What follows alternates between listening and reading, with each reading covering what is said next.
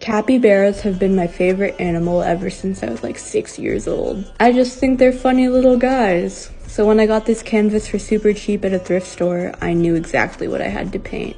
Also, yeah, life hack, get your canvases from the thrift store. If it's already been painted, all you have to do is apply a layer of gesso, but then you're pretty much good to go. Because new canvases are expensive as heck.